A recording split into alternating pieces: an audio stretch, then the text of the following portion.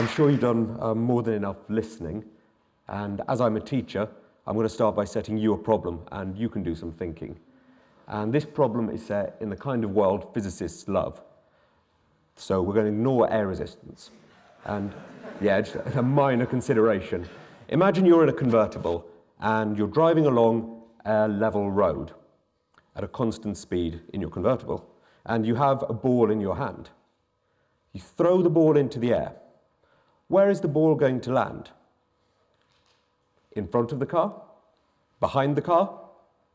Or back into the car? And as well as thinking about that problem, I want you to think about how did you get to your answer on the problem? Whilst you're thinking about that, I'm going to tell you two stories from my time as a teacher. The first one happens on results day, and a student comes running up to me, shaking their result paper in the air, and they say, "Sir, I got an A star." "Outstanding, that's fantastic," I say. And they go, "I know, and I don't understand physics at all, don't have a clue about it. Doesn't make any sense to me whatsoever." And I still don't know whether to be really impressed with that or slightly disheartened. The second story comes from a student a few years further up their education, and they're the kind of student who's very diligent, very hardworking, and they come to me, quite upset and offended, and they say, "Look, sir, it's just not fair. I'm working really hard. I'm doing everything you're telling me to do. I know all the facts, but I just don't get the questions. I come to an exam and I don't get it. I don't understand any of it. It doesn't make any sense to me." Now, I think there's something interesting there about exams, the exam system and how we test students, but what I want to talk to you about today is I think there is more to becoming a successful student, more to expertise than just acquiring facts. And we're going to think about what that extra bit of knowledge might be. And to do that, we're going to look at a thought experiment. And this is called the Chinese room experiment. And it was invented by the philosopher John Searle. He was arguing about certain kinds of artificial intelligence, but I think this gives us some kind of insight into learning. So imagine we have a locked room, and we've locked a person into this room. And we're going to feed into the room questions written in Chinese characters. And to help the person locked inside the person inside the room doesn't speak Chinese, but to help them out, we've given them a set of instructions and a set of pre-written Chinese characters, as you can see. And they're going to look at the instructions, and the instructions are going to say, well, if the character looks a bit like this, hand out character number 74. And they'll hand that character out of the room, and the question will be answered. Now, to the people outside the room, it might look like the person speaks fluent Chinese, that they understand Chinese. But to my mind at least, the person inside the room has just followed a set of instructions. And I think the experience of schooling for both very able and less able students can be a bit like the experience of the person locked in the Chinese room. You follow instructions that seem a bit meaningless and arbitrary to you at times, but you get prizes if you do them well, and you're told off if you do them wrongly. But it's this kind of strange, arbitrary game which you do, which you don't really have any buy-in to, and it's all a bit meaningless. And I want to think about what might be going on there. So there is more to learning successfully than just acquiring facts and following procedures. And I want to propose that extra something is tacit knowledge. And tacit knowledge is knowledge we can't articulate directly in words. Now, wanting to study tacit knowledge might seem like a really, really strange thing to want to do. Wanting to study knowledge that you can't articulate in words, that's going to be a really bad idea for a PhD thesis, isn't it? But I think we can get there. So let's have a look at what tacit knowledge might look like. We know experts will have a lot of explicit knowledge about a subject. That's why they're an expert. They will know lots of facts. But equally, we know experts know more than they can say in words. And that we call tacit knowledge. Students have much less conscious knowledge. That's why they're novices, that's why they're students. But a lot of research tells us that students arrive at subjects with implicit understandings, their tacit knowledge. But the tacit knowledge of experts is expert tacit knowledge, and that helps them to answer questions quickly and intuitively. Student tacit knowledge can be problematic. It can get in the way of learning more explicit knowledge later on. Now, I said studying tacit knowledge might seem like a crazy thing to do, but I think if I take an analogy from a subject I know well, physics, black holes are objects that don't emit a lot of radiation, hence why they're called black holes. But physicists have come to study them by their effects on surrounding matter. And I think we can get some handle on what's going on with tacit knowledge by looking at how this tacit knowledge affects conscious thinking. And there are two processes which let us do that. And these are intuition and insight. Intuitions are these feelings or hunches we have that you can't express directly in words. Insights are conscious themselves, this moment of sudden awareness, but they arrive without you consciously willing them. And I think both of these processes give us some sense of how tacit knowledge might influence your conscious thinking.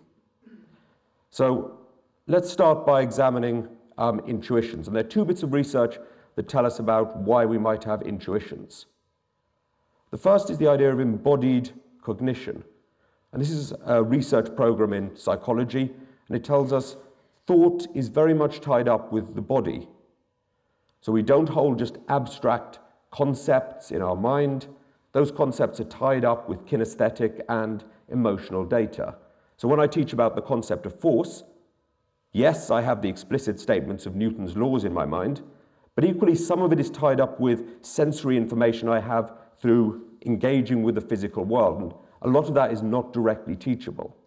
The second area of research that might illuminate this is models of thinking that propose there are two processes by which we think. System 1, which is fast and not directly conscious, and System 2, which is slower and more deliberate. And it's proposed that thinking happens via the interaction of those two systems.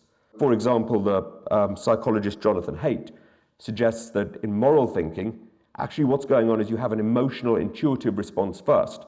So you feel disgust or you feel happiness, and then you build a rational argument on top of that. But it's really the emotional, intuitive, tacit response that happens first. And he uses the analogy of saying the emotional dog causes the rational tail to wag. And I think this may explain some of the issues we have in schooling, that we often teach explicit rules for things.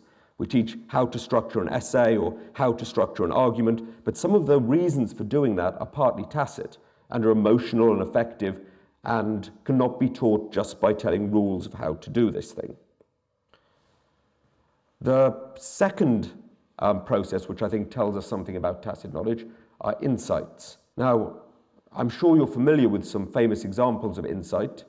For example, Archimedes having thoughts about buoyancy and leaping out of the bath, shouting "Eureka," or Newton observing the apple and developing the theory of gravitation. And those may well be apocryphal.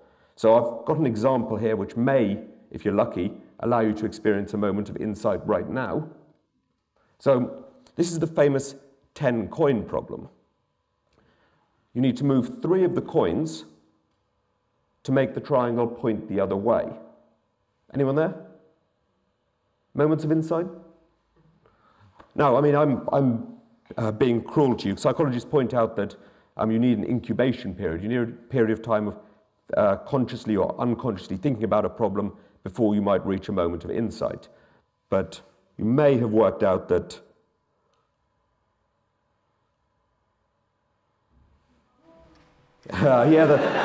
that's exactly what we're looking for. Whoever had that, well, I'm not sure it's quite the same if you have the moment of insight after you've been shown it. But I won't take that excitement away from you. But I think these insight moments are some of the most powerful moments we have in our learning and in teaching. And I think we can learn something from this problem. I think there are 2 kinds of problems fundamentally in schools. There are routine problems, where you follow the same steps to get to the answer. And there are insight problems like this, where you need this discontinuity, this break away from a way of thinking about a problem, and you get this sudden solution. And those are also really important. Now, at this point, I want to make clear that I'm not arguing against factual knowledge. I'm not saying that factual knowledge is bad. Without factual knowledge, there can be no understanding. But what I am arguing is that factual knowledge on its own is impotent, and has been likened to intellectual slavery. Let's go back to the car problem which we started with. I won't ask you for your thoughts, because actually what I think is, it's not so much the answer that's important, though I expect you're all dying to know the answer. It's how you got to your answer. The answer is the ball will fall back into the car. How did you get to your answer? And I think some of you will have had a gut instinct as to where the ball will go, without being able to rationally really argue where will the ball go, without being able to explain that. And that'll be an intuition. If I'd given you more time to think about it, you may have had a sudden moment of clarity about it, an insight. But I think for a large number of you, tacit knowledge will have played a role in your thinking. And I think for all of us, there is a lesson to understand when are we using explicit thought, when are we relying on implicit ideas. And that's a powerful lesson for beyond school also. But to summarize, I think experts, at least some of their knowledge is tacit, are intuitions. And some of the processes they use to get to their knowledge, their insights, are also not fully conscious. How might we apply this, therefore, in schools? I'm going to make 3 cases for ways we could change our education system to take more account of tacit knowledge. Firstly, I think we need to set the right kind of problems in schools. Yes, routine problems are really important. When you're learning a new grammatical construction, when you are learning how to do algebra, you need to practice a skill again and again, and that's important. But lots of the most exciting and important problems in the real world don't work like that. We need to set problems that allow students to experience moments of insight. So we need to set them problems that have these discontinuous breaks or have incomplete or changing information. The next thing I think is really important is we need to make students aware that tacit knowledge and tacit processing exists. So we need to tell students that often the first thought they have is not necessarily the best thought, that they should engage rational thinking after that. They should be aware that they have explicit and implicit ideas about a problem and learn to understand the interplay between those. And finally, I think we need to allow students to engage in appropriate stimuli. So if you're learning a foreign language, you talk to native speakers. But what that's actually doing is allowing you to pick up really tacit and subtle ideas about intonation or pronunciation or usage that you couldn't actually teach directly. In science, we do practicals. And yeah, that's really important for learning certain practical skills, like you learn how to use a micrometer or you learn how to use a microscope, and that's important. But actually, a lot of what practicals are about is gaining this library of resources about how the world works. You pick up these tacit pieces of understanding about how forces work or how chemicals react or about how organisms behave. You're building up your library of understanding of the world, and a lot of that is not explicitly teachable. We encourage students to read good prose, read well-written argument. And again, you're picking up subtle bits of knowledge about how we argue, about how we make a case. And yes, we try and teach these things explicitly, and it's important for teachers to teach rules for doing these things explicitly, but you can't teach someone how to argue brilliantly entirely explicitly. It just doesn't work that way. Some of the knowledge is tacit. Schools are really good at transferring explicit knowledge, and we sell schools as being about acquiring explicit knowledge. But I think if we only sell that half of the diagram, we'll continue to see students like the ones I talked about in the introduction.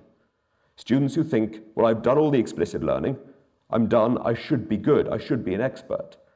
But that's not the way it works. If you think just learning the facts is going to make you really good at something, you're going to be disappointed and frustrated. So I think we really need to work on schools as places that foster tacit knowledge, places that make our students aware that they have both explicit and implicit ideas, and help them to tune their assumptions towards expertise.